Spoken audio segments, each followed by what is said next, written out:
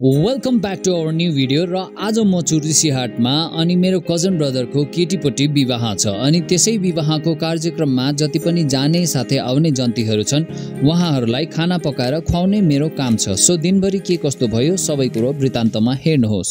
सबैभन्दा पहिलो दृश्य त बिहानै बढी अघि नै उठेर पनि तातो पानी तताइसक्नु भएको रहेछ। दैलो खोल्दिन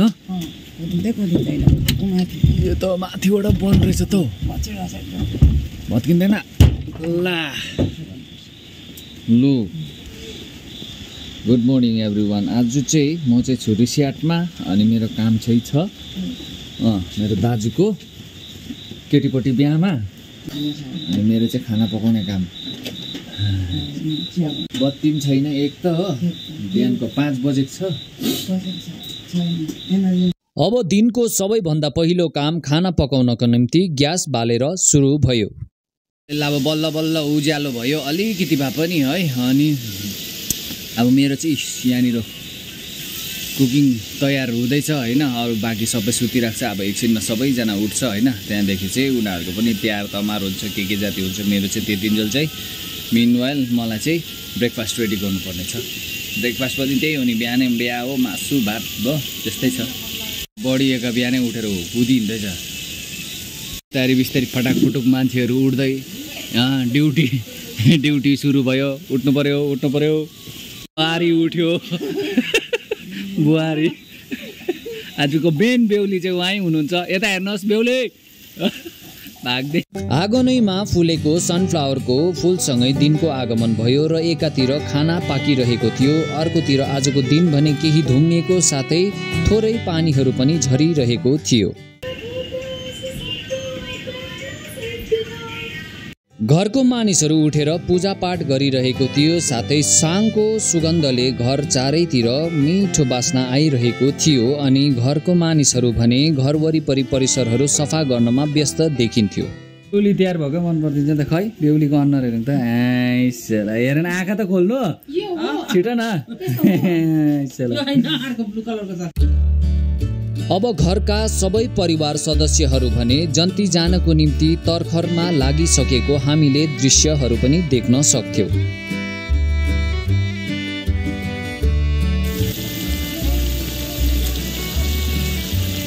बेहुलीको घरबाट मगाइएको जे जति रीतका सामानहरू थिए ती सामानहरू पनि सबै तयार भइसकेको थिए। अनि मेरी बडी आमाले पनि अब धूप बत्ती बालेर टिकाको निम्ति दियो कलश तयार गर्नुभयो। भात पाक्यो, भात मार्ने सिन, भात आयो भात।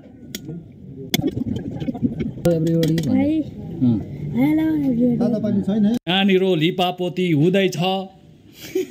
निकै मेहनत साथै लामो बेर समय लगाइसकेपछि अब बेहुली पनि तयार भइसकेका थिए, साथै बेहुला पनि। अब बेहुला अनि बेहुलीलाई घरमा आफ्नो आमाले आशीर्वादको स्वरूप टीका निधारमा टालिदिएर साथै उनका लोकन्दा लोकन्दीलाई पनि टीका टालो गरिदिनु भयो। पालोमा निधारमा टीका लगाएछ त पैसा पनि दिनुपर्छ त।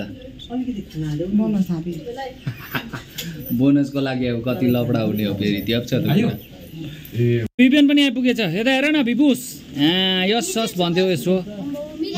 घरको सबै आफन्त साथै पाहुनाहरूले भने अब खाजा भुजा खाएर अब आफ्नो बाटोतिर लाग्ने तर्खर गरिसकेको हामीले देख्न सक्थ्यौं। उनीहरूकै पछि अब बेहुला अनि बेहुली पनि लागे बेहुली घरतर्फतिर आजको कार्यलाई सफल गर्नको निम्ति। तयार भइसकेका बाँकी जन्तीहरू पनि लागे अब बेहुला अनि बेहुलीकै पछि। साह्रो ढिलो गर्छ यिनीहरू बिहान है। अन्त ढिलो गर्छ यिनीहरू। मेरो चाहिँ अब बिहानको खाना पकाउनु पर्ने सब ड्युटी सक्यो, सबैलाई खाना साना खिलाइसके। त्यही यहाँ कान्छी पुडेल पनि आउँदैछ। लु भात खाएर आइहाल भट्टाभट, यहाँ ढिलो भइसक्यो। ए यहाँ दिदी छ।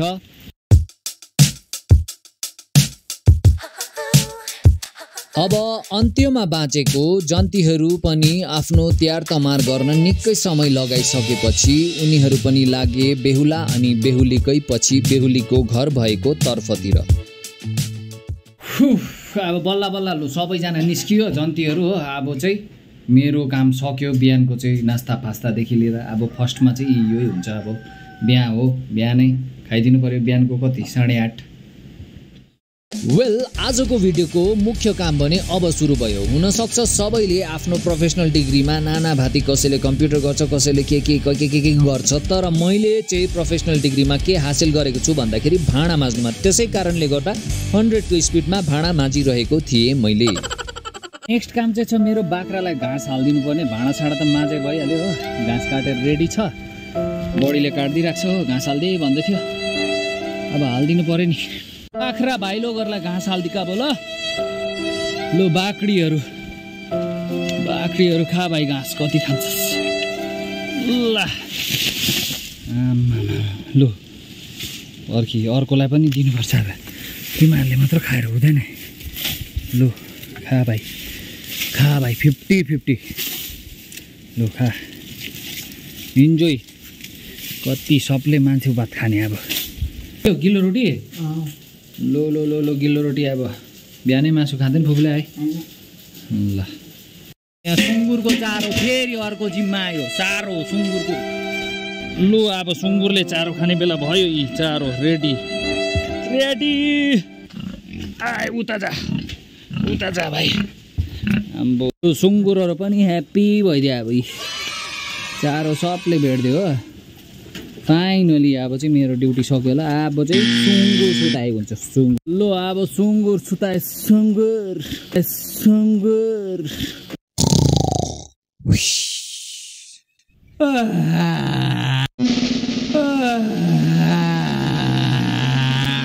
इन्द्रा पनि पुग्यो। अब भात बजाइदिने बेला हुँदैछ।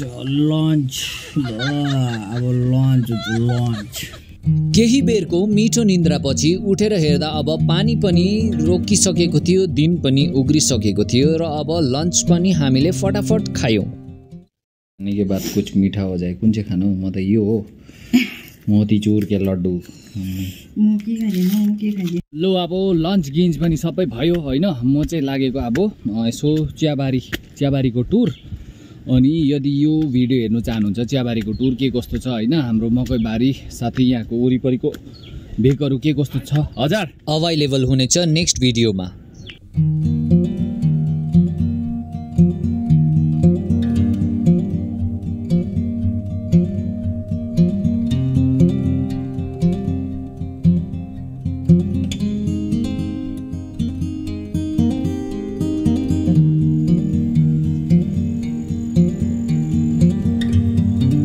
घर पनि आइपुग्यो है। हत्तु हैरान भयो, गर्मी पनि त्यतिकै छ। अब एकछिन रेस्ट गरेर चाहिँ ठिक्क खाना पकाउने टाइम पनि अलमोस्ट हुन आँट्यो है। अन्त अब बेलुका फर्केर आउने जन्तीहरूलाई त यसो खानुपिनुको बन्दोबस्त गरिदिनु पऱ्यो नि त है। यी दिन पनि घमाइलो मजाको हो। अनि यो भिडियो अब जुन चाहिँ म घुम्नु गएको थिएँ टी स्टेट चियाबारीको चाहिँ भिडियोहरू चाहिँ नेक्स्टमा आउनेछ है। अनि प्रतीक्षा सास्नु होला। अनि त्यो भिडियोलाई पनि यत्तिकै माया गर्नु होला है त। भनेलाई चाहिँ एकछिन चाहिँ अब रेस्ट एनर्जी अतु हेभी हिँडाइ भयो नि त। बेलुकाको फेरि पकवान सुरु भयो है। पकवान दिहे बर्बादी। टिप्दै हाल्नु पर्यो नि अलिकति त हो यसो। लो फ्रेस खोर्सानीहरू पनि।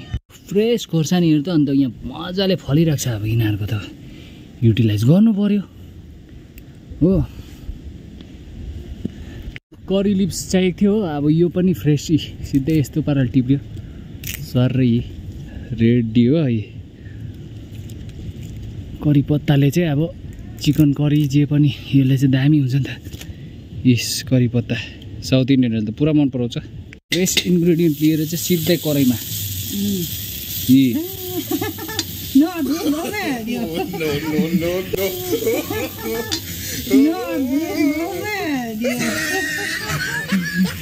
चिया खाँदै रहेछ यता। भ्युज पनि यसो इन्जोय गर्नु पर्यो। बेलुकाको भ्यू दामी भएर छ नि। दार्जिलिङ त दामी देखिरहेको छ। अब खाना पकाउँदा रात पर्न आँटिसक्यो हो।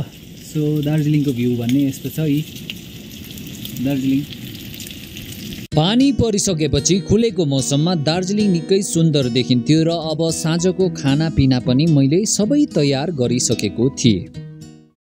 लु अब चाहिँ खानापिना पनि सब तयार भइसक्यो ओन्ली जन्तीको वेटिङ हाम्रो हष्टपुष्ट बुहारी यता हेर्नु न छिटो अरे टोइलेटमा पस्छ त यास लु आइपुगेछ सबै अँधेरोमा फेरि बत्ती छैन यहाँको ल अदितिमा आइपुग्यो बडी आमा आइपुग्नु भयो दाजुलाई नि कडा र उसले त बियर पो खान्थ्यो होला त अन्त ल जन्तीबाट फर्केर आएको सबै घर परिवार सदस्य अब निकै व्यस्त कस्तो भयो खाना अन्त बाबाले बनाएको दामी ल बाटोमै खाँदैछ त घरमा आउनुभएका पाहुनाहरूलाई मानमनितो चलिरहेको थियो बडी आमा पनि निकै खुसी देखिन्थ्यो सबै पाहुनालाई अब खानापिना पनि भइसकेको थियो कुकर बोय खै high guys channel to my subscribe भाँडा मास्ने स्टार अफ द सो यसरी भाँडा मास्नु नि बिहान मैले कति माझेको पछि भिडियोमा हेर्नु ल यहाँ छ बेहुली होइन बेहुलीको त त्यही हो बन रोटी हो जतिको गरे भने हो अब भिडियो चाहिँ सक्यो अब हो अहिले भनेर बिदा दिनु C you in the next video till then bye bye take care don't forget to like share and subscribe के हो हाम्रो मेरो च्यानलको नाम के हो एडभेन्चर दार्जिलिङ यस एडभेन्चर्स ग्रेजुएट पढेको भन्छ MA graduate not MA MA पढेको अरे कि ए युजुस भन्छ ल बाय बाय टेक केयर